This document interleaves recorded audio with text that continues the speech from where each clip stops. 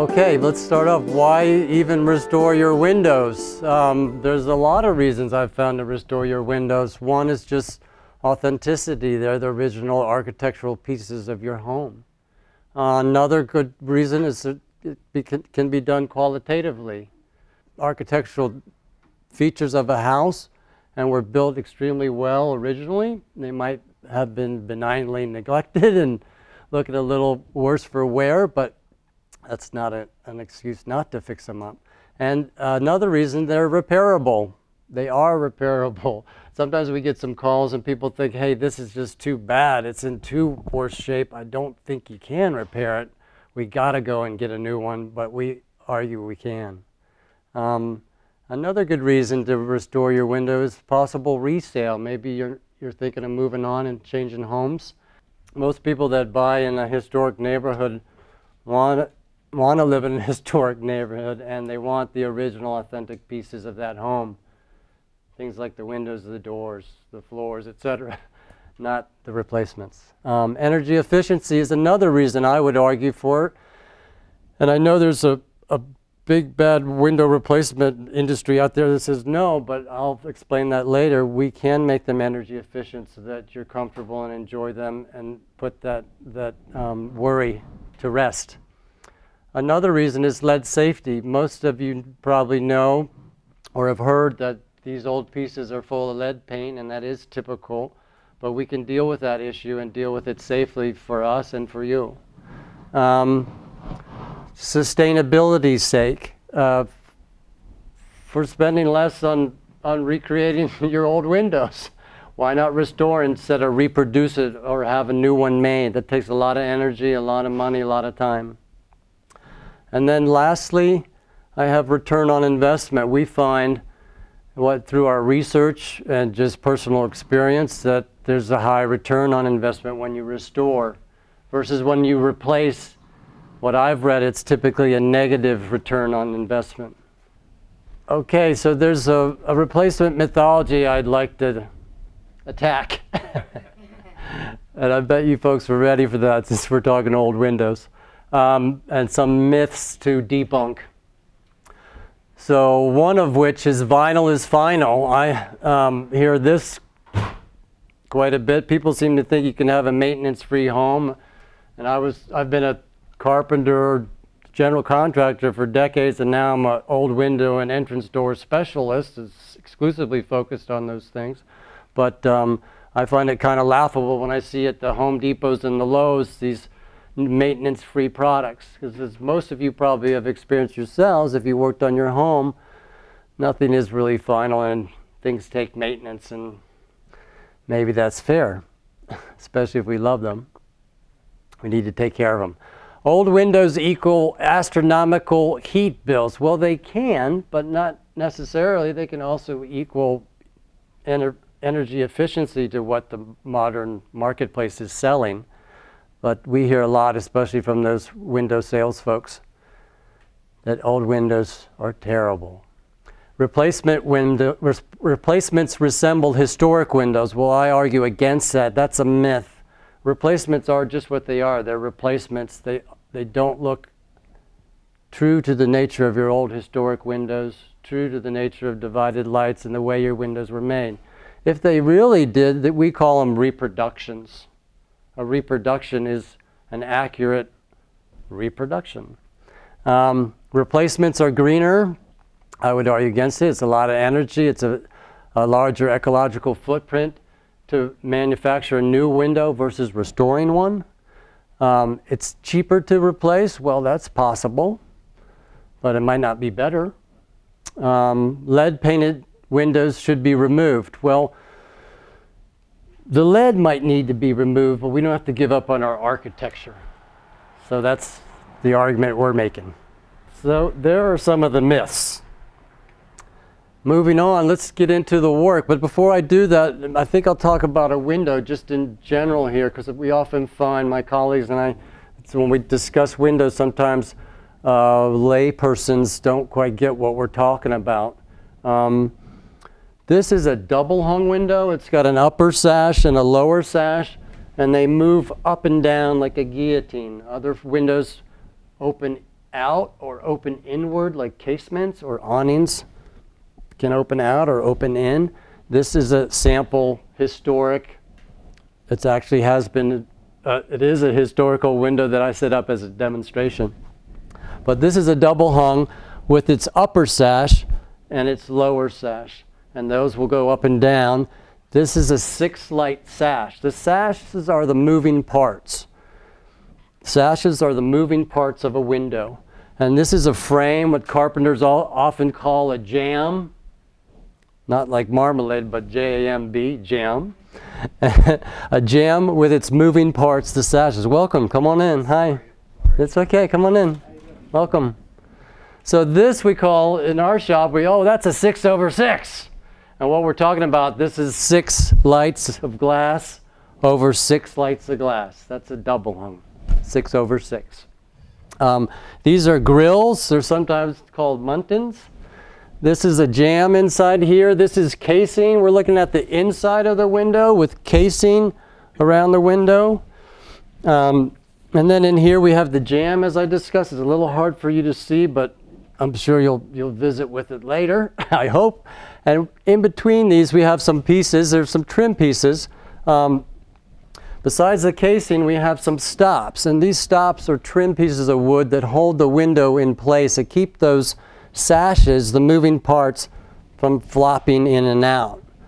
There are 3 stops associated with a double hung window. On the interior side we have a sash stop, that's this little trim piece. That holds the lower sash in place from flopping in and out, so it can just go up and down. Then we have parting stops. So these you'll see they're naturally finished here, and I'll explain that later. Parting stop divides the two, it parts the 2 sashes. And then lastly, on the outside of the window, outside the house, we have a blind stop. And the blind stop is a support for this upper sash. Out here is a blind stop that supports the upper sash and also serves to support a storm window if you choose to put a storm window to protect your old one. Okay, so those are some window parts. So moving on, let's talk about the process. So this is our process that we've been doing for many years. And we start out with a day of disassembly, sometimes 2, depending how big the building is. But here we're working on a home in Alexandria, historic Alexandria, George Washington's neighborhood. And we're taking out old windows. These windows were from the 1890s, maybe 1880s. And we're going to disassemble the window to a certain degree. So we're going to take out some of these stops and take those moving parts, the sashes, out of the openings and bring those back to our shop to fix them and restore them. The frame, the jamb, is going to stay where it is. It's fixed pretty solidly to the building envelope, and we're going to leave it there. But we're going to deal with some issues of the frame. The issues of the frame can be lead paint, can be some damaged, repaired parts, and we're going to address those issues to make sure that these moving parts are going to work beautifully and flow freely in that opening, so they have enough tolerance. We talk about a tolerance for the windows because they have to move, and so there can't be friction on them. That would be too physically difficult for you to use your window and enjoy it. But we also talk about tolerance to allow for weather stripping. Weather stripping is material that we use to make sure old windows and doors don't leak air and don't leak water. So weather stripping is a way we can slow down and stop the draftiness of these old pieces. So we need tolerance for that, and we all need to remind ourselves that wood expands and contracts. It's not static. It expands and contracts, and so we need to also allow for some of that movement with the seasonalities and the moisture and the humidity. So here's disassembly. We're dealing with a lead paint issue. There's an EPA law called RRP, and that's something that we're a licensed company that's registered with the EPA to do this kind of work, control lead dust specifically, and to clean up appropriately and to set up appropriately for lead control, lead dust control. We're going to free up those sashes and take them back to the shop eventually. We're going to scrape and sand and oil that window jamb to make sure these sashes work. And we're going to remove those, including their hardware and their accessories, to the shop so we can work on all those different pieces. And then finally, what are we going to do at the openings? Well, we're going to weatherize. We don't want to leave your homes naked and open. We're going to weatherize the openings. So we often might use just 6 mil plastic like polyethylene sheeting, which is not a security measure, but it's a way we can make the window opening air and water tight. But if it's in a neighborhood like Alexandria or Capitol Hill, especially on the first floor, we want our clients to be comfortable. So we might put in a piece of plywood, or if they want to spend more money, maybe we put in plexiglass or something else, until we can get those things back to the shop, get them restored, and get them back and rehung. So that's the start of the process. Here we are in the shop. This is my old shop in Takoma Park, and you can see in the background an interesting piece of machinery. It's a steam box. And we use that steam box to help us get the paint off. We also can see a workstation here that's a table with a grill on it, and that's what we call a downdraft table. It has an air machine in there that basically filters the air and pulls it down away from the top of the table. So the grate allows the material to drop down, which is going to be lead paint and maybe some sawdust and wood fibers, etc. We're pulling that material down into a contained table in which we have this air machine that also filters the air. It filters the air through a HEPA filter, but also a secondary and a tertiary filter. And then it spits it back out to give us clean air into the room. Regardless, as you can see, that's me. I'm working and I've got a respirator on. And that's very common for us to use an approved respirator. All of our staff get trained to use these appropriately. And we use it as a precaution. Yes, we do have a downdraft table that's very nice, but we're working hard and we're working with power tools and we're working with scrapers, carbide scraper blades, hardened steel scraper blades, and there's dust flying. So we're going to take that precaution. We're going to wear protective clothing, and we're going to get these things stripped of that lead paint. So we're steaming sashes. The glass gets marked. We love the old wavy glass. That's authentic to an old historic building. Glass, the process of glass making evolved quite significantly in the past couple hundred years. And the old stuff was hand blown and hand rolled. We call it cylindrical glass, or just commonly wavy glass, bubbly, wavy old glass. That's very authentic to your homes too. The period in which they were built is when they used this process of hand blowing and rolling glass, molten silicate. So we like to reuse that as much as we can because it's authentic, and we mark every piece when we take it out just for ease of putting them back in. So we know where they go back. It'll be easier instead of a jigsaw puzzle to put them back and guess. We use that steam box to cook them in that. This is basically a stainless steel box with a pump and water pumping into there to create steam. It runs at about 205 or 6 degrees. Hi, welcome. And that helps us break the paint bond so that we can remove the paint without struggling. Paint does stick, and even if it is 100 years old or 8 coats of paint, we need to get through it because we're going to take all of it off. Typically, when we do our full restoration process, we're going for the full Monty. We're taking it all down to the original wood, and there's not going to be a lead issue anymore, and we don't want one. So we're going to take all that off. We're going to take all the glazing off, remove the glass. The glazing is, when I refer to that, is the putty, the compound, the material we use, our ancestors used to bind glass to wood. Glazing putty or glazing compound or glazing is the material we use to bind glass to wood. So this is a wooden, these are wooden sashes in a wooden frame, but we have our pieces of glass that are bound into the sash, which is very important. We want that glass area not to leak air and water too. So when you talk about windows, whether new or old, you want to make sure that glass is nice and tight and gasketed so it doesn't leak. In general, windows are not high-performing building products. They're horrible. They're not very good at all, whether they're new or old. They're not very good compared to the other products we can use nowadays in our buildings to get high energy efficiency, like spray foams and fiberglass and cellulose, things of that nature. But lo and behold, we can't see through that stuff. This we can see through, and I think that's a key reason why we love old windows and doors, because they're full of glass and light. And there's a biological connection, I would argue, for humans to connect to light and nature, etc. So, onward, onward, and onward. Okay. So that's in our lead room. We have a dedicated lead room. The picture I showed before, just to clarify, where we're all trained to go in there with appropriate clothing, and it's a sealed room. It has a negative air condition, so we're not moving air through the room. We're keeping it contained, so we also contain that lead dust. Okay?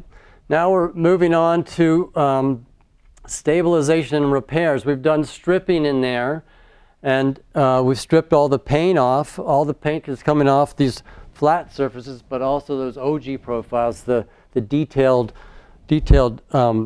architectural profiles. And now we're moving on to stabilization repairs.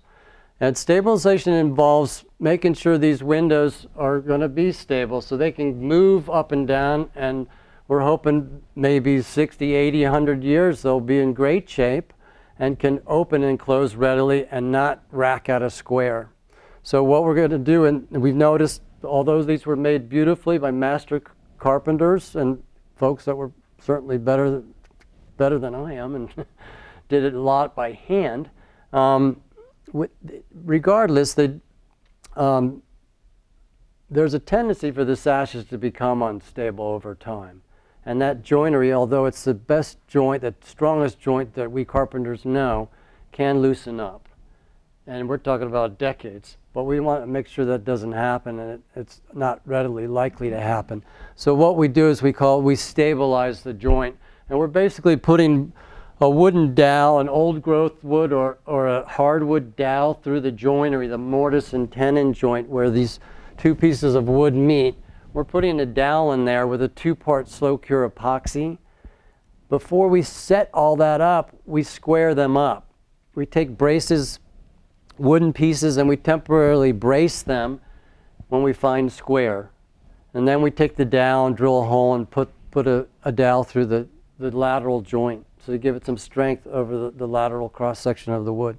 Rotted wood is going to get repaired, and we teach all our new staff and even seasoned carpenters that come into our shops, we teach them we're going to save every bit of wood we can, but if it's rotted and the condition is compromised, let's get rid of it. But it doesn't mean we throw out the whole part. We do a strategic cut and splice in a new joint. So what we use for material is we use old growth wood. So yes, I guess I am the Lorax, and I'm here to speak for the trees because there's not enough people speaking for the trees. And there is something called old growth wood, and that's what our homes, our buildings, our ships, our bridges, our boats, et cetera, were made of in historic America. They were made from trees that were cut down after 80, 100, 150 years that grew very slowly over time and have a dense growth ring to them. Those are called old growth wooden trees. And then after 150 years of growing in the forest, somebody made some beautiful pieces for your home and put them in like a window and a door, and there they sat for another 100 years. So it's no accident that that stuff is still around and is still hanging in, even if it does look pretty sad. It is made of old growth wood, and that to me is a treasure as a carpenter and as a old window restoration guy. So we're going to use the same thing. I don't go to Home Depot or the modern lumber yards to buy modern plantation growth wood because it's junk. It's not very good. It's poor quality. It doesn't last. It might last 10 years, but I'm not talking 10 years. I'm talking 60, 80, 100, or 200 like these things last.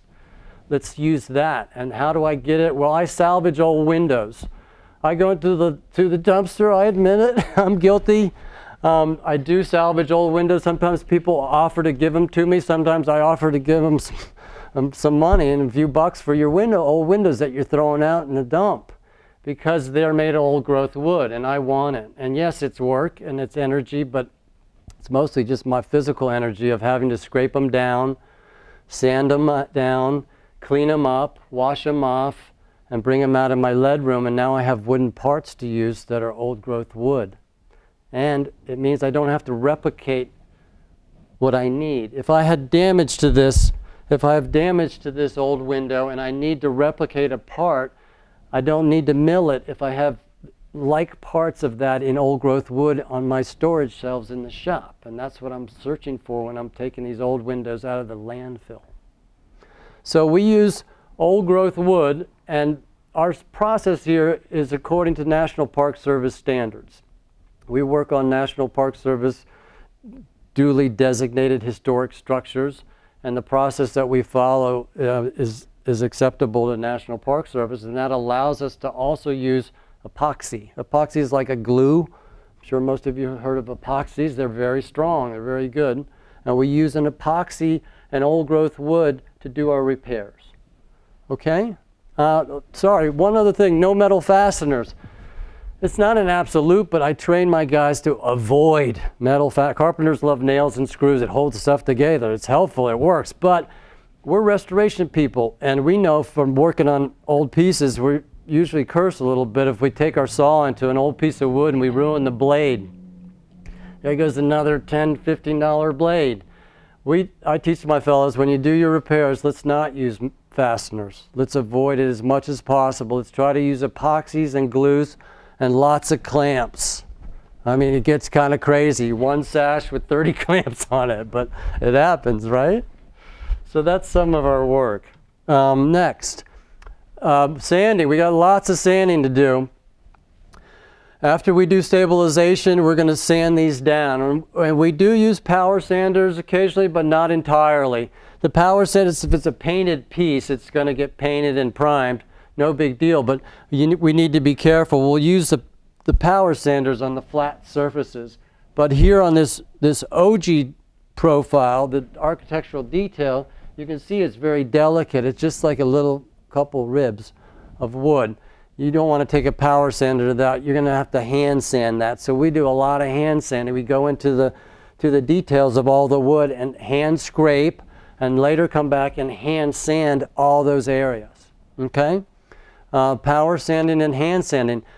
When we get to through a 60 grit sanding process for both those profiled surfaces and flat surfaces, we found there's no evidence of paint anymore, no evidence of glazing. They're cleaned up well. We're going to vacuum them off of dust just in case while we're in this lead room, and then we're going to wash them with TSP. TSP is trisodium phosphate. That's a well-known product. You can pick it up at the hardware store, at the paint store. Many painters love to use it to prep their work before they paint, to make sure the surfaces are clean so that the paint will bond better. We use it, it's well known to bind to lead. If there's residual lead dust on something and we washed it down with the solution of TSP, that would help. Okay? Then we feel good about taking those out of there, and we don't have to wear a respirator, which is a load on your body to work breathing through a filter all the time. So that's the lead room where we get a lot of that preliminary work done. Now we're on to other processes, and we're talking about the weather stripping, and we're going to prepare these wooden pieces for weather stripping. And I hope you recall that weather stripping is the material we use around the perimeter of the window and at the mid rails. This is double hung, so there's a mid rail section. And around the perimeter, that space of the moving sashes, we're going to use metal stripping, metal weather stripping. We use the metal type. There are other types of weather stripping, but we like using the metal. It's historic. It's considered historic. America's original windows were not weather stripped. In the colonial period and afterwards in the 1800s, late 1800s, early 1900s, they were just wood-to-wood windows. And People noticed they drafted, because they do, but they had to open and close them. Around the 1930s, some crafty metal companies came up with a system to weather strip, to add this material to the perimeter and at the mid rails to add weather stripping. So you might see it. There's some bronze material here, and I'll pass some around. This is an example. This is zinc. Some of the original material was zinc. They also used some bronze, some spring bronze. We use the hard zinc and hard bronze. And this is typical metal weather stripping. And the notion of it is that we've got a hard rib here, a hard, this flange is a little bit soft, but this is the interactive section where we've let in a dado, a little groove around the perimeter, these 6 sides of the sashes, the upper and the lower. We let in a little groove so we can fit this in. So it acts as a physical brake when the wind is trying to get in or get out of your house, because that action is happening both ways. It has to roll around this rib of metal. Okay? And at the mid-rail section, it's kind of a neat little crafty invention where they set up a system, because these can leak. Here at the mid-rail, you have 2 pieces of wood, and wood isn't always perfect. It's not always straight, and sometimes it wasn't milled perfectly straight, or sometimes it just wants to go back to its old tree self. At the mid-rail section, because it can leak there, with a little variability and imperfect meeting, we use a metal system there that interlocks. So the 2 metals meet and interlock. In the upper sash, here we let in this U channel. That's a U channel. And then on the lower sash, where you can't see it now, but on this back side, we let in a blade. And it looks a little, it's hard to see now, but I encourage you to come check out the material afterwards. But it's got a curved flange of metal. It's like an airplane wing, a very gentle curve like a wing. This blade actually will seat into the U channel and meet. And if we did a really good job, it meets perfectly. And it's literally metal to metal. And if we look down there and we can't see light, it means you're not going to have air leaking there. Then any window has to have a sash lock, because we want to make sure we're safe at night. But it also helps us to use that sash lock to set the lock and snug the metals up and squeeze. So that's how they made them airtight at the mid-rail area. So that's metal weather stripping, and we still use it. They're modern types of weather stripping, and those are things you'll see on a modern window and a modern door, and they work too. They don't last 100 years. This is hard metal. It will oxidize. It will last 100 years. I've taken out tons of 100-year-old metal. Almost 100, 90. But anyway, the modern materials can be silicone tubes. They can be vinyl sweeps. They can be nylon bristles, urethane foams with coatings, that kind of stuff. They do work. They can stop the draft of air, but they will deteriorate. They will abrade and break down. But commonly you can get 10, 15, 20 years of use out of a modern weather strip system. So that's weather stripping. And the picture shows myself working on a mid-rail where we're modifying the mid-rails. This is an old one, and we modify them so that we can set up this interlocking metal system. And as you can see, I'm using a hand plane, which is nice. We do have power tools in our shop. They do work quickly, the power tool. But we do a lot of hand work. I would have to argue we're more artisanal than not. And it's enjoyable for us, even if it might be slightly slower to use a plane. If you're a carpenter and you shave, it's a real nice feeling. Okay. Next.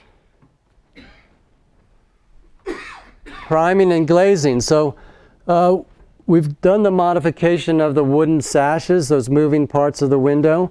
And now we put on some primers. We like oil-based primers. They work well, and we like to use 2 coats, not 1. A lot of painters are in such a rush they barely will prime anything nowadays, but we like to use 2 coats.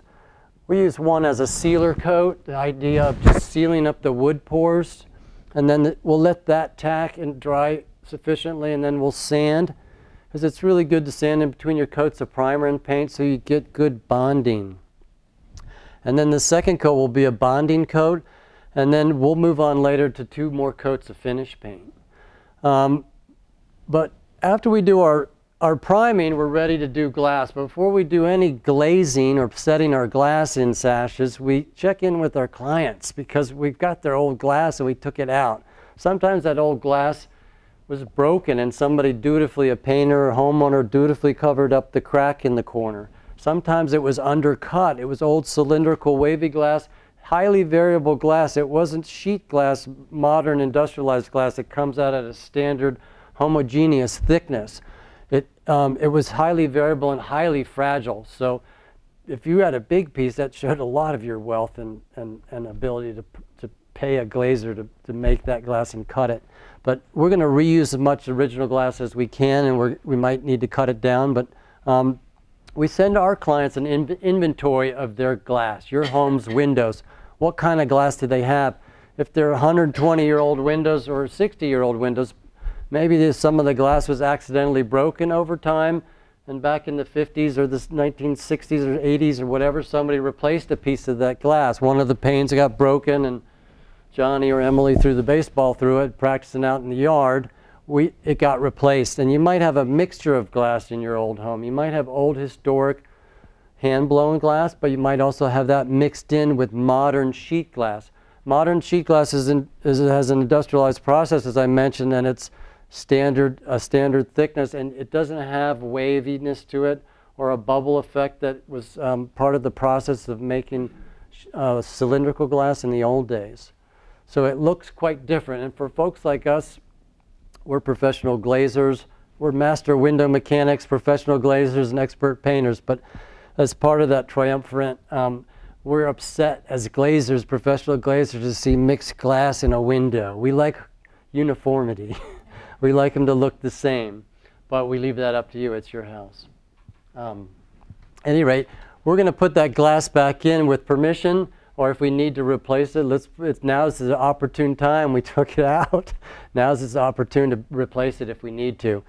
Really important about the glazing, we talk about energy efficiency of windows. They're horribly inefficient, new or old, but it's really important we get that glass right, and it has to do with your glazing.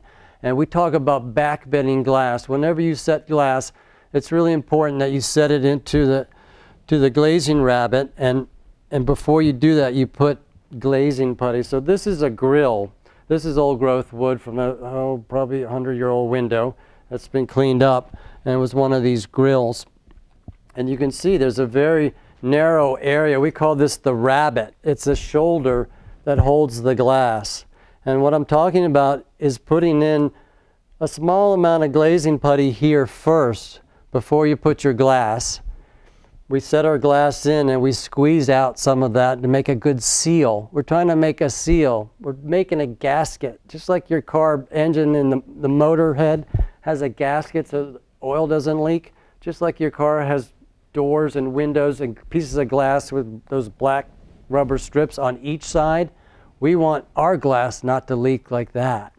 So we're going to use that glazing putty to do that. We're going to first backbed our glass, then we're going to set our glass. We use little pins to hold it, and then we do this exterior face, which is a good thick amount, relatively speaking, compared to the backbed. But that gives us a gasket on the glass piece. So that's really crucial. So backbedding, glass setting, and finally exterior face. Now we like to pride ourselves on being good glazers. We like to keep the sight line of your window. So when you look through at this grill, and we're looking through the grill from the inside, you don't see glazing out in this area. If you're smart and neat and clean and a good professional glazer, you glaze that just right to have this amount of glazing up to the top of the rabbet. So we like to keep the sight lines, which means we're maximizing all the glass that you have in your window, so you have a really, really nice view. So that's glazing. Next. Now we're on to painting and finishing. So we're going to put 2 coats of finish paint. After that, glazing has to cure. I sometimes forget to mention that. It's really important. I see guys work around town, and they're fixing a piece of glass, and handyman or whomever, but they're rushing, and they're not backbedding their glass. They're just taking out the old piece, putting a new one and pinning it without a backbed, glazing really fast, then running for lunch or a cigarette, and then going and painting it. You can't do that. Glazing putties and the manufacturers of glazing compounds will warranty their product, but it has to be used in the right conditions, and they tell you that, and it'll say right on the can, 7, 10, 14 days for that glazing putty to set up properly. If it's an oil-based glazing, you can imagine what's going on. It's curing over time. It's releasing some oil. And if you think about that concept, if you went ahead and rushed your paint job and painted over your glazing area, and the glazing expressed oil underneath, what does it do but push the paint off of the surface? So we don't want to do that. It means your paint will fail. So we've got to wait. So we're using, this is a process. This is taking weeks, not days. Our process that we call a full restoration takes 8 weeks to 10 weeks. So we've got epoxies that are slow cure. They don't cure in 5 seconds. They don't cure in 5 minutes. They might cure in a day or 2 days or 4 or 5 days, depending on how much epoxy. We've got glazing compounds that are oil-based, and they can take 3, 5, 7 days to cure. We've got oil-based paints that, depending on manufacturer, can take 2 days or can take a day. So it's a process. It takes a bit of time. Don't want to rush it. Why bother? Why not do a good job instead of a poor one?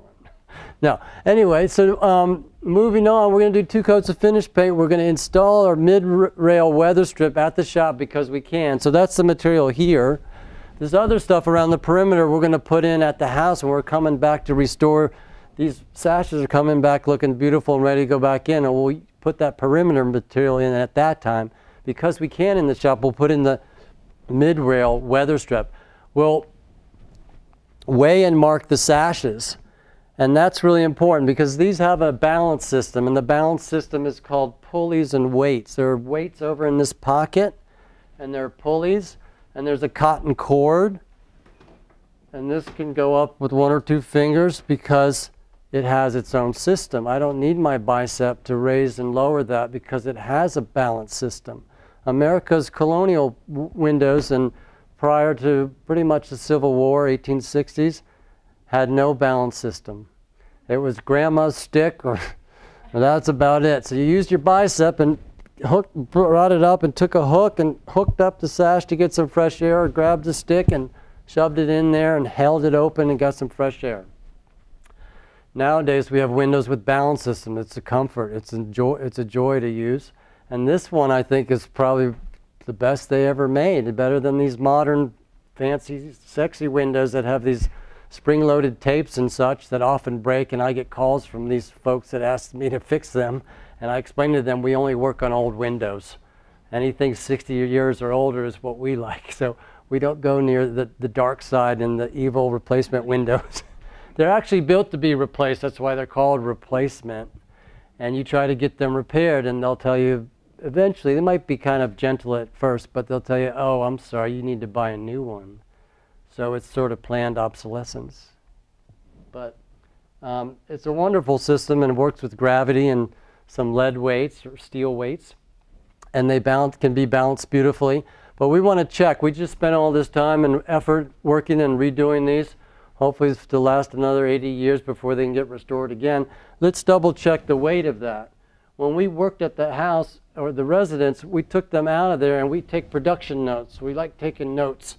And we take production notes, and when we size these windows to their opening, that relationship of moving part to fixed frame, we made notations about that. We also made notations about what the hardware and the glass was like and what other issues we found, whatever we discovered in our process of disassembly, including what weights are in the pockets. Occasionally there are some missing. For some reason somebody threw them away or whatever, but we take notes about that to check. After doing this process for 8 weeks, we want to make sure maybe we had to replace some of the glass.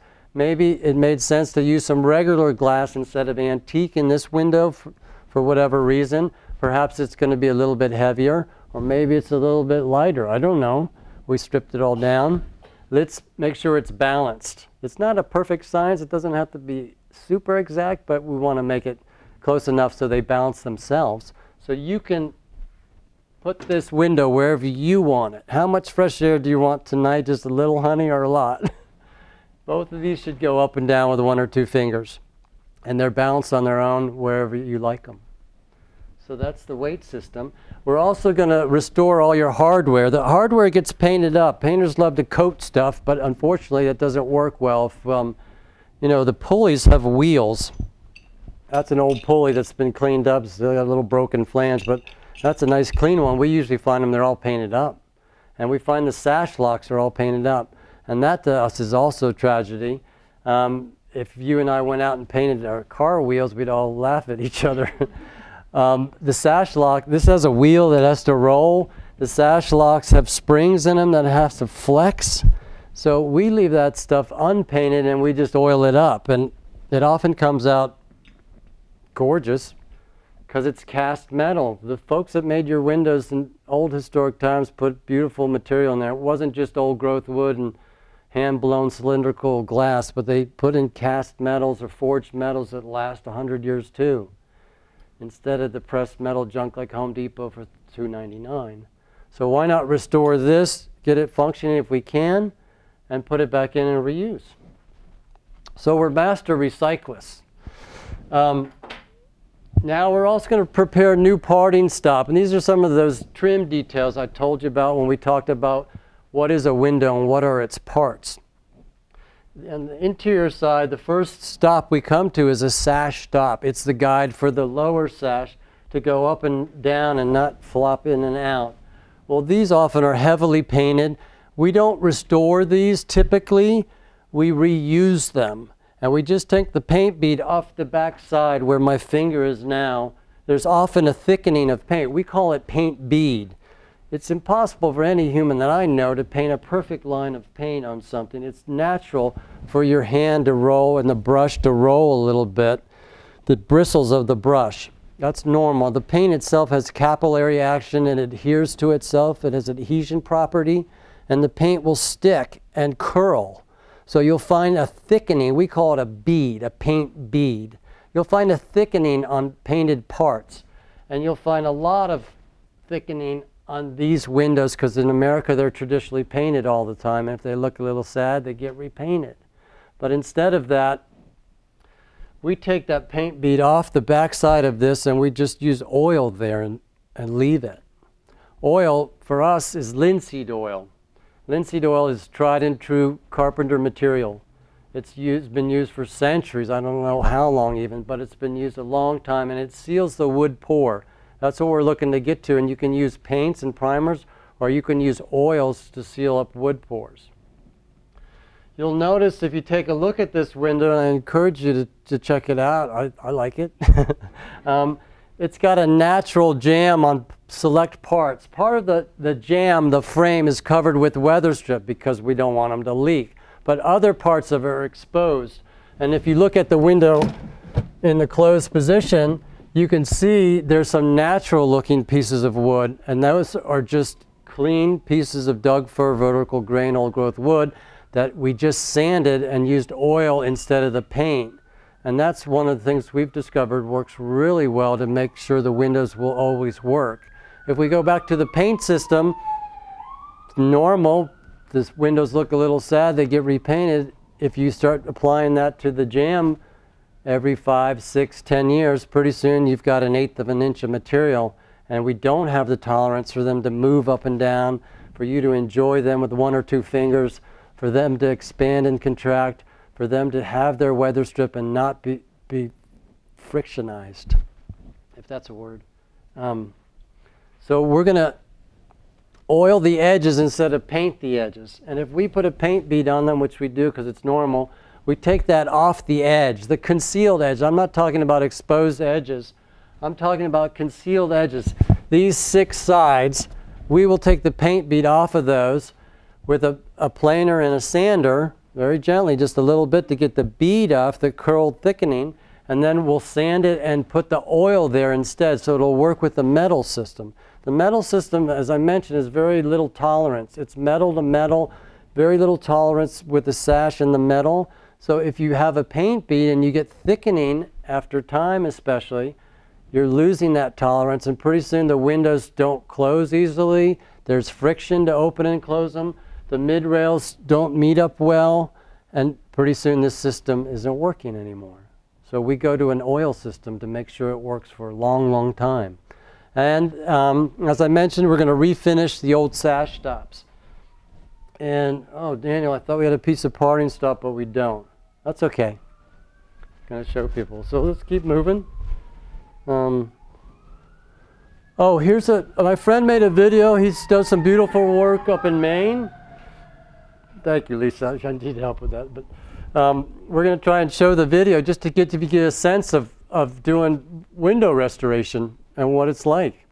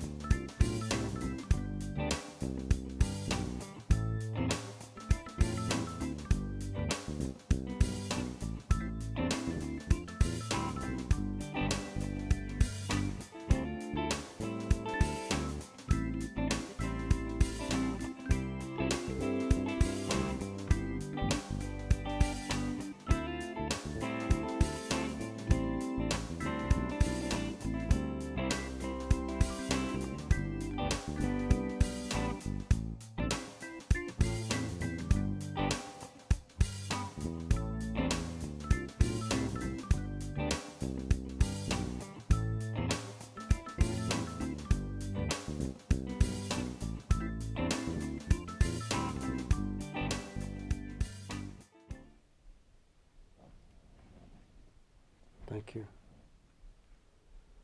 Okay, we're almost there. We're about ready to get back and rehang these sashes. So we get a date, and we're going to return and reinstall these beautifully restored pieces and their accessories.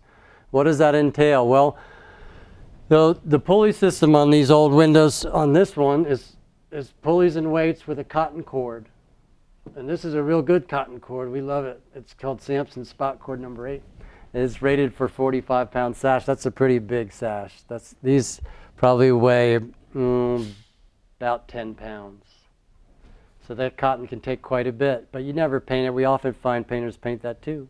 But we're going to put new cord on for sure, and then we're going to bring back the restored hardware, and we just cleaned it up, got all the paint off of it, and we actually cook that up and have our own recipe in a crock pot, and then we have a wire wheel on a grinder and get all the evidence of paint off of there, and then we go and oil them up. And then we usually leave them to our clients if they want to do something a little extra like lacquer or clear coat them. That's up to them, but we get them working really great and they look really beautiful and original. So we're going to bring back restored hardware. We're going to bring back our new parting stop that we made out of Doug fir. We matched our old parting stop. Whenever we're working these windows, we take that piece out when we're disassembling them, and it's a sample piece for us, the old parting stop. What's the size that they made 100 years ago? We'll go and match that size and not paint it this time. Just sand it and oil it. And we'll bring that back with us. We're going to bring our weather strip for the perimeter, and we're going to bring back refinished, not restored, they're refinished old sash stops. If they're in bad shape, we might have a conversation with the client about replacing them. But if they're in good shape, let's reuse them. They're old growth wood too. They just had too much paint on them, so we took that paint bead off the back. Hi. It took us about 4 or 5 hours to get the windows out when we did the disassembly process. We dealt with the lead paint issue. We abided by the EPA lead law to clean up appropriately, to set up appropriately, and to clean up appropriately and dispose of the material. That took us about 4 hours to work a window open. One of our mechanics needs about 4 hours to get it out, deal with the jam issues, set up for EPA lead law, and clean up appropriately so that we don't leave the residents with any lead residue. Now we're coming back after 8 weeks of this process. It's going to take us again about 4 or 5 hours to put this back together. We've got restored sashes. We've got new weather strip. It might be in bronze or zinc. We've got new cotton cord, like that. Or maybe it's sash chain. Our clients say, oh, I love chain. How about that? It'll last forever. You're right. Let's put some chain in instead if you want. Sometimes it's a little noisy, but some people love it. It's fine. We're going to bring back cord or chain. We're going to bring back parting stop. We're going to reuse your old sash stops, and we're bringing back the restored sashes. And we're going to spend four or 5 hours working them. And what are we doing? We're hanging them and putting that metal system in and their hardware and making sure it works right. We want these mid rails to line up flush so you can set your lock easily and you snug up your metal weather strip system. But guess what? We just worked for 4 hours. We might have had to check the weight pocket and replace a weight or two. Our hands got a little dirty and we smudged up the glass and smudged up that professional paint job. Now we're going to touch up the glass one more time and then touch up the paint. Now we're finally done and ready to turn them over to the homeowners. So what is all this going to cost me? So yeah, our full process is intense, but what we found is slightly less than the very best high-end replacement windows. The difference we argue is that you get your money back. You're going to get a positive financial return. What we see from the replacements is a lot of failure. And it could be 5-year failure or 10 or 20. I don't think there are any companies that are given more than a 20-year warranty on a replacement window, but it's limited and it's only 20 years. I'm talking about your old windows, old growth wood windows, lasting 60, 80, 100 years. And then guess what? You could repair them again or restore them again. So if there are issues, you're not stuck. You don't have to get a new replacement window every 5, 10, 15 years. No, you can repair. So full restoration is less than a reproduction. If we could do reproductions. We could reproduce the exact profiles of your window, the exact dimensions of your stiles and your rails. We could do that. We could use the shape of router blades and make material have an exact match to your old home, but it costs more money. And the lifespan, I just explained that. Replacements, I've heard a couple years ago in Fine Home Building, I read an article where they think 30% of the replacement windows fail within 10 years. Lifespan of old growth windows could be 100, 200, who knows? And then your return on investment could be short or long depending on what you're choosing and what's repairable versus replacement. Okay? Next, storm windows. I do have to talk about storm windows because they're crucial and most people don't know, and the replacement window companies don't want you to know this, but a good restored window with weather stripping, good glazing, non-leaky weight pockets, and a good storm window that's well installed is of equal performance to the best two-pane replacement windows. Most people don't want you to know that if they're in the replacement window industry. It is $1 billion business, and there's not much business in restoration. There's very few people out restoring. So there's a lot of America's architecture is already gone, and it's too late, and we might have lost 50, 60% of the windows. That's millions and millions per year are just going straight to the landfill. So I say it's worth it. But how can we get equal energy efficiency?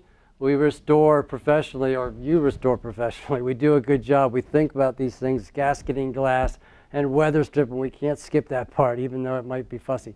We're going to do those things, and we're going to encourage all of our clients to invest in storm windows.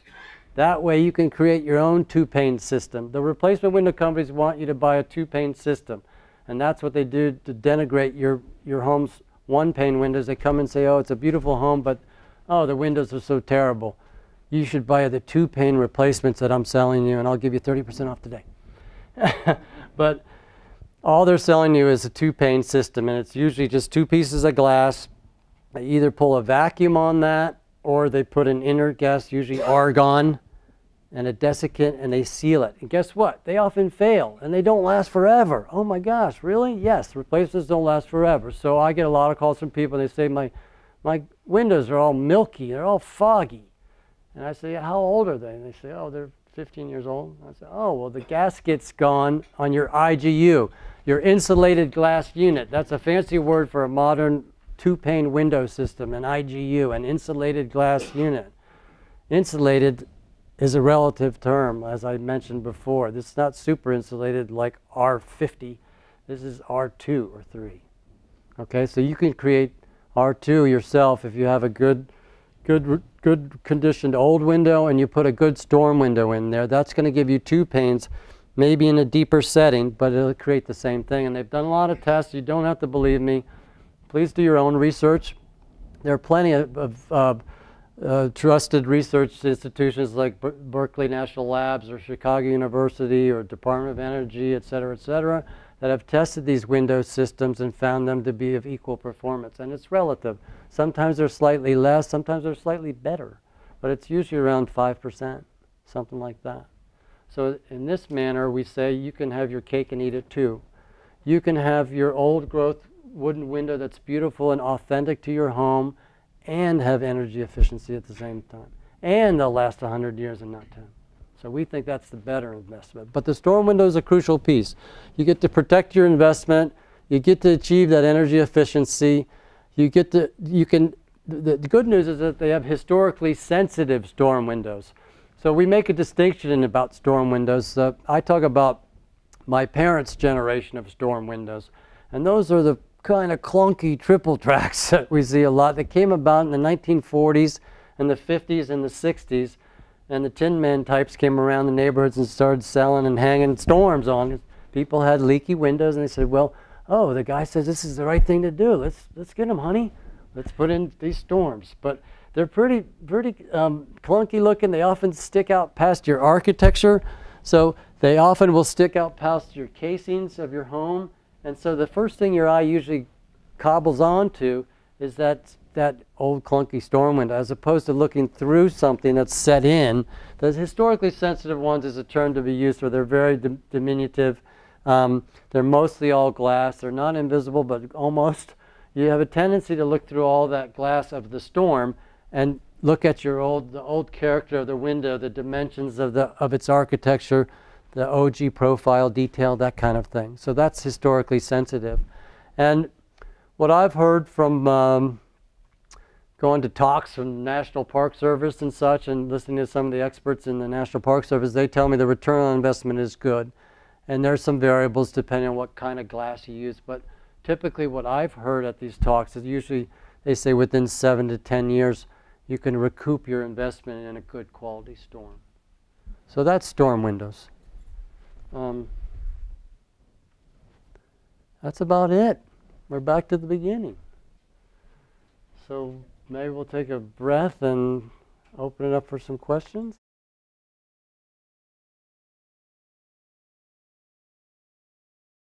That IGU fails. That gasket on the insulated glass unit fails. I get calls from people about the spring-loaded tape balances. They're not tape, but they're spring-loaded. They're spring balances. Often it's not a tape, but it's a spring with a cord or whatever. I get calls from people with 5-year-old new windows, and they want me to come out and fix them. I don't work on new, but I feel sorry for them because they've probably gone back to the replacement company, and that balance mechanism that should last for decades has lasted 5 years. So we see those failing. The new windows are clad. And you know why they're clad? Even if they're wooden windows, they clad them because the company, the industry knows the material is inferior. It's not old growth wood. They didn't get a tree out of the woods that grew for 150 years and then milled it and made these beautiful, gorgeous pieces. They use fast growth woods. Those get clad because they know they're not going to last. So cladding is a wrap. They're clad. They're wrapped in vinyl or they're wrapped in aluminum.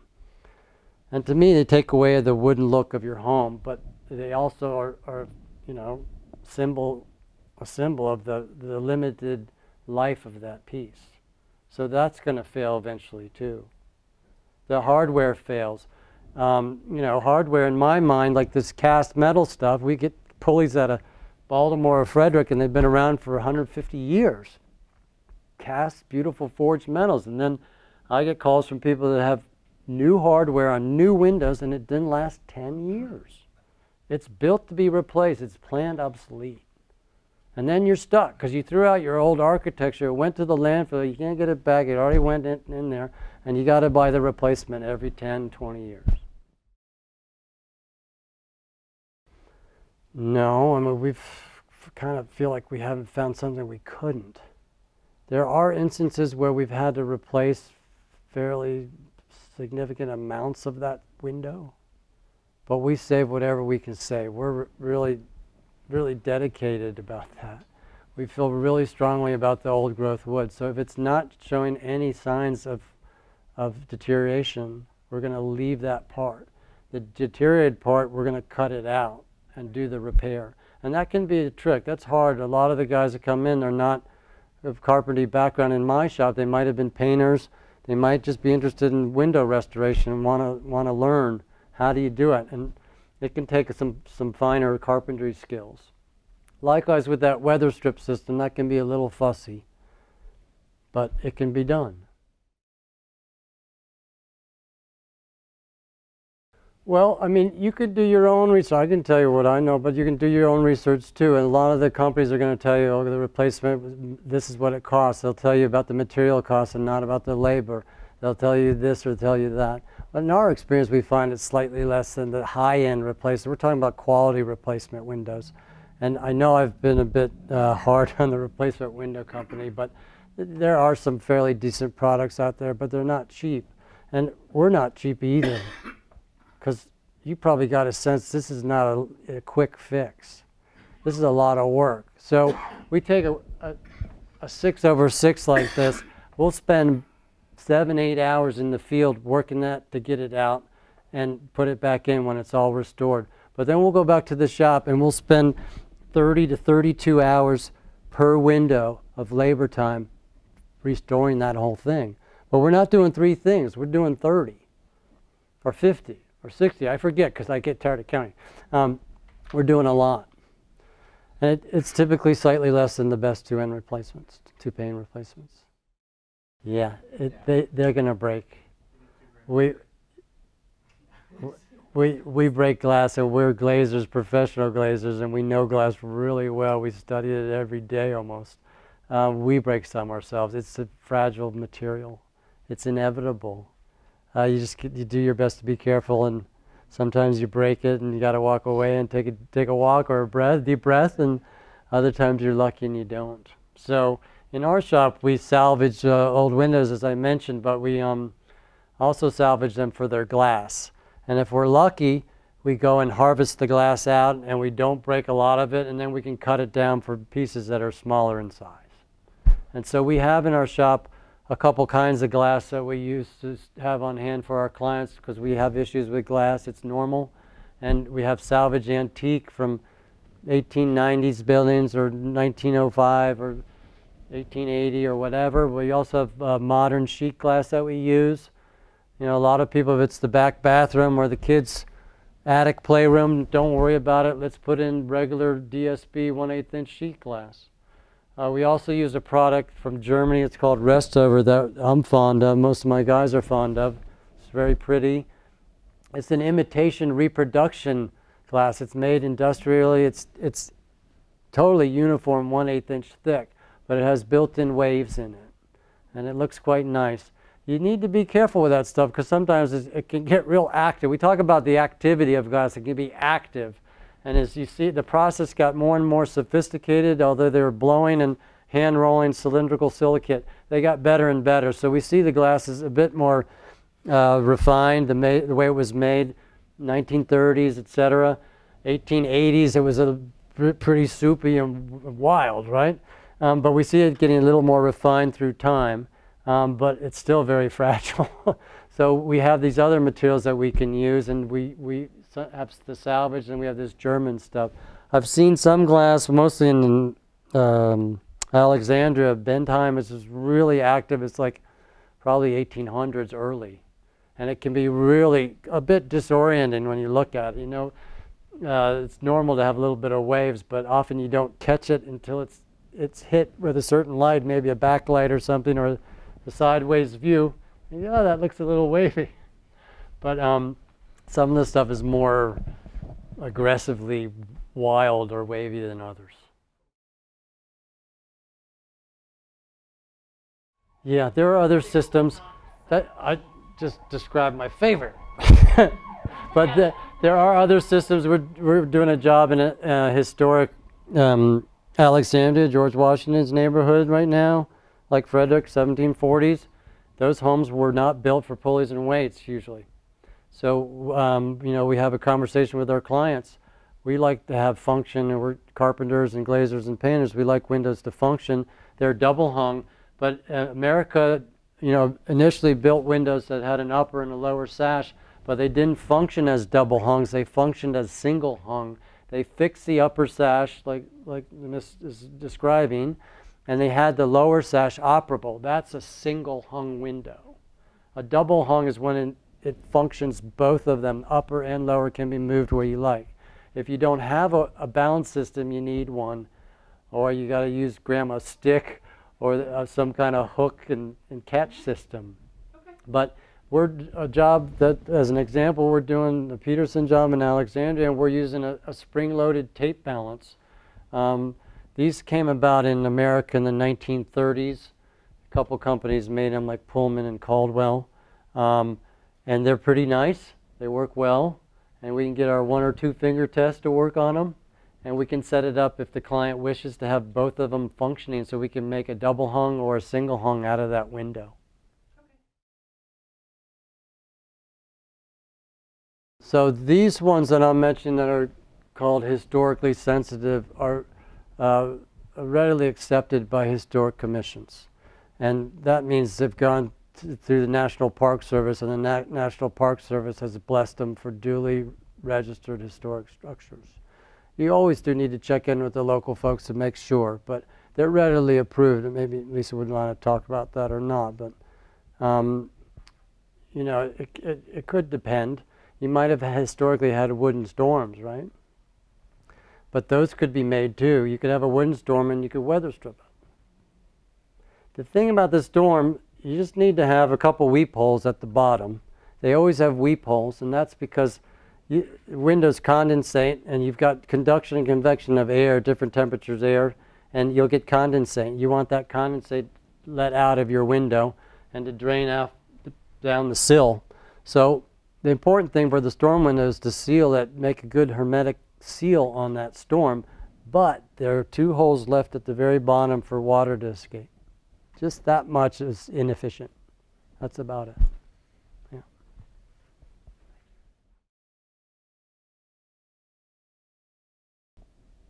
The historically sensitive storm windows come with screens. That's sort of a given. It's odd for people to order a storm window without a screen, but the way they can make them minimalist and a 1/2 inch thick is they can just put in glass panels in a frame that's the storm window. And then one of those panels, or sometimes both, are removable. It can be, you can store the panel in your basement or in your garage, and for the nice weather around here, April to October, you can have a screen in there for fresh air. Great question. That's a good question. Okay. That's hard. Yeah.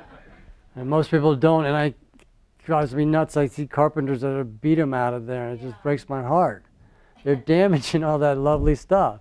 Yeah, when you want to take those out, we do all our work from the inside, by the way. It's comfortable. You can stand on the floor and don't have to get up on the ladder too much, or to get up on a 30-foot ladder. It's just a small ladder, depending on how big the window is. But we do all our work from the inside, and here's an inside view of a window. You want to start here at the sash stop, that first stop that holds the lower sash in place, and cut that free. Cut it. Yeah, there's some caulk and paint with a utility knife. Yeah, and if it's an old lead window, you want to wear your respirator. Okay. Yep. So cut through that to break that bond, and then you take a small pry bar, and you want to pry this out because it's nailed in there.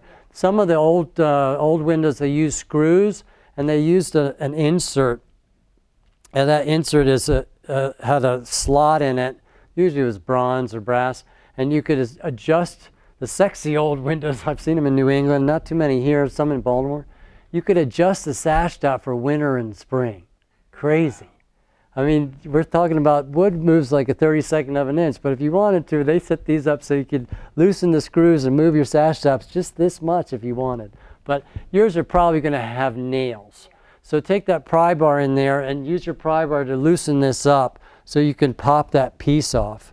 Then you're going to get access to these sashes, cut the cotton cord. Let's look at this one because it's, you've got weather strip around. You might have weather strip on your windows, you might not. But if you do, we usually just nail these side pieces of weather strip with 2 bronze nails. That makes it easier to go do work on it. If you ever need to replace a cord 40 years from now, let's replace the cord. I don't need to damage the weather strip either. I'm going to reuse that piece. I can take the stop off. I can free up the sash by cutting the cords, and then I can take that a piece of the weather strip off and remove this sash, and then go back and record it, check the weights, whatever. Okay? Yeah, there are a couple of ways that you can do it. So the options are you can go to reproduction, which I mentioned before, which is more expensive. The other option is I go, and others, my colleagues or neighbors or friends or whatever, we go to the salvage yards. The salvage yards that are around, I don't know if they have one in Frederick or not, but in Baltimore there are a number of them. We have one down around Takoma Park in Edmonston, Maryland. It's an architectural salvage yard where people donate goods. It's 501, what is it? What's the designation? Yeah, nonprofit. So people donate goods that are extra, contractors with extra goods come and donate things, and they get a tax credit. And then the nonprofit architectural salvage yard sells that to the general public. And they'll often have sashes in there. And what you want to do is look for one that's going to match your style windows at your home. And that, if it's close in size, we can modify fairly readily without too much drama and get it to fit your opening. Or we got to go to the reproduction thing. The thing about the reproductions for me is, as a carpenter, I always go to is what are we going to use for wood? What should we use? The architects are pushing a lot of these exotics, the mahoganies and sapele mahogany or Honduran or whatever, Coba. I mean, that's not lovely stuff, but it's probably coming out of the rainforest, and who knows. And I mean, we can do that, but something to consider. I've done a job in Silver Spring now just recently, and we're going back to finish the house. We did a test drive on 2 windows, and they had all vinyl replacements in the house. And the homeowner asked us, after we restored a couple of select pieces that were missed, the homeowner asked us, can we go fix the rest of the house? I'm from historic Williamsburg. I want historical windows in my house here in Silver Spring. I said, well, reproduction are going to get costly. How about if we find something? Well, he went and found it. We checked with each other about the dimensions, and he drove up to York, Pennsylvania and double checked, and then he paid them. It was some salvage yard in York that had salvaged sash from an old dairy processing facility that had 60 windows. And he went and bought 40 sash and made sure with me, he checked with me that the dimensions were close and that the profile was close. And now we've gone and taken those out of his basement. After we took the vinyls, the demonstration windows, we took the vinyls out, went back to the old jams, dealt with issues there, and then restored these York, Pennsylvania sash to fit that opening. Now, it was more work. It was more money slightly than our full restoration because we had to modify the mortise and tenon joinery. We had to modify some of the dimension because it wasn't perfect, but it was less than reproduction. So that's an option. Yeah, so the tape balances I was describing before, which maybe you're referring to, there's a spiral tube balance, which doesn't have any component that gets inserted into the jamb. It's a spiral tube that's spring-loaded and goes on the edge of the sash and not mortised into the jamb. There are also the steel tape balances that I mentioned before earlier. Those need to be mortised. So we cut an opening into the jamb and it includes into the stud, the frame. And it just depends. It just gets mortised in. And so it just depends. We make sure they're well balanced, so we want to match it. So we check with the retailer or the company that manufactures, the manufacturer, to say, okay, what size tape do I need? And that determines our mortise. Do you have a recommendation for that manufacturer? Pullman or Caldwell. Pullman is up in New York. Caldwell, I'm not sure whether, but I would Google that on the internet. Any other questions? All coats.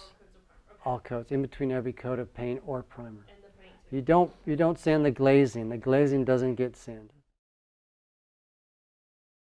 Bleach. A little bit of bleach. It's nice to, you know, that stuff sometimes, and it looked pretty easy in the video, and God bless Mark for making it easy, look easy like that, but it's often hard. We know from experience from doing it for years and thousands of sashes, it can be hard to get the paint up even if you steamed it. Even if you use the infrared steam stripper, even if you use the garment wand or whatever, sometimes that paint is just stuck on there. And likewise with the glass. So you do these little things to help your day go a little better, a little easier. And sometimes the glazing putty and the paint are still fixed on there, or people come in later and silicone the heck out of those pieces of glass. And if you soak it, it'll help you a lot. Let it sit overnight. Let it sit a couple of days even. You can set up tanks with a little bit of bleach in it and soak it. So you can make your own steam box. It can be simplistically made with plywood and foam board that you get up at the hardware store. And you can look around for one of those garment steamers. I've got one of those that I use to help me. I've made a little gizmo, I don't know, what do we call it, but it's my gizmo that I use to soften the glazing. So when we're up in that lead room and we're taking the glass out, sometimes, because we do have thermal breakage in that stainless steel steam box, if I put big pieces of glass in there, they often break. And it's historic and it's antique and gorgeous and wave and we love it. We'd rather not break it. So we'll often steam that glazing very, very carefully, very, very strategically, just heating up the glazing area on the other side and not the glass so it doesn't break, and loosen it up.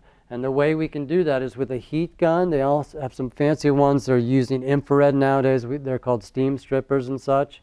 But there's some modest ones you can get just at the hardware store locally that use heat. You need to be gentle with that and careful. You need to wear a respirator because you don't want to liberate lead and vaporize it, because that'll go into your blood.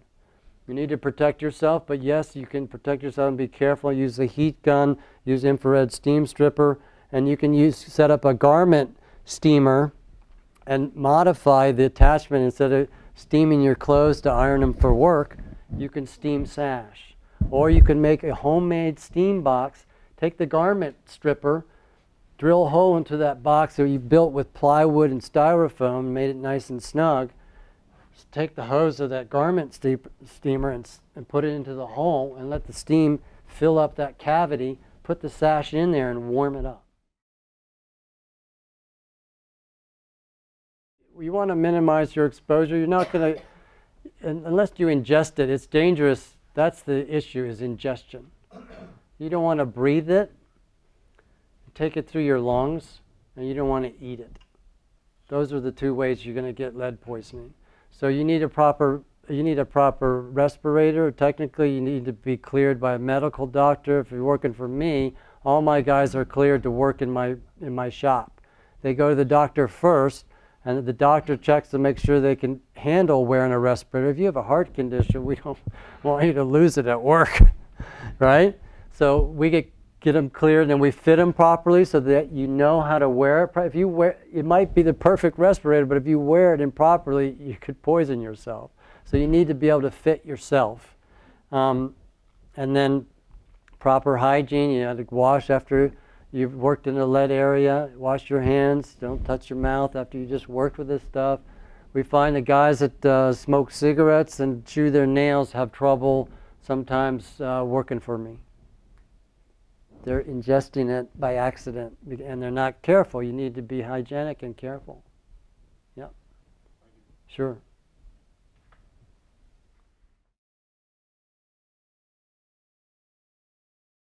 The doors, as we were talking about before at the start, the doors can be restored similarly to this process.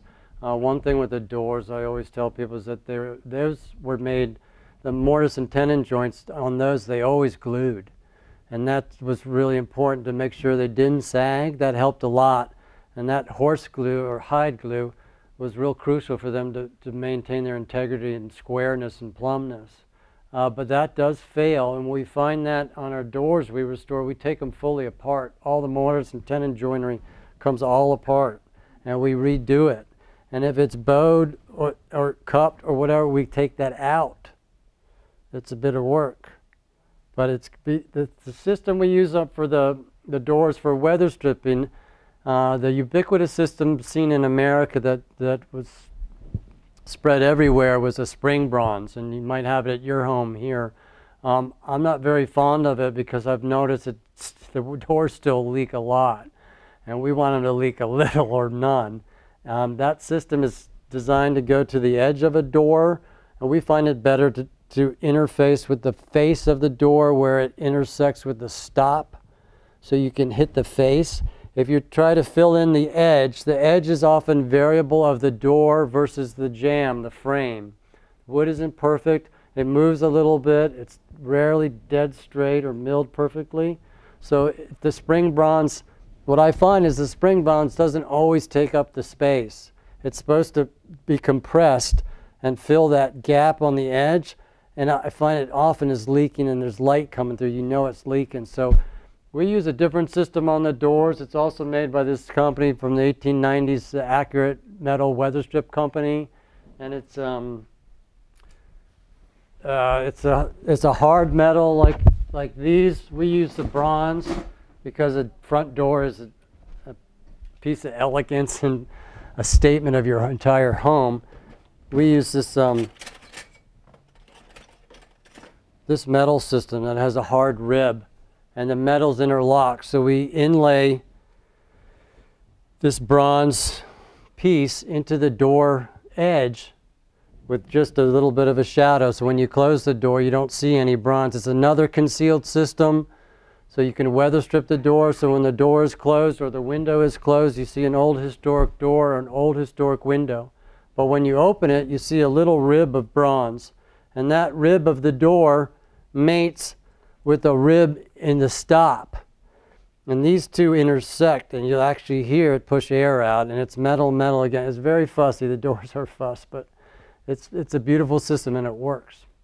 And it lasts a long time. So they can get done. And even if it's a half round, it's got a round top, yep, that can be weather stripped too, even with the metal.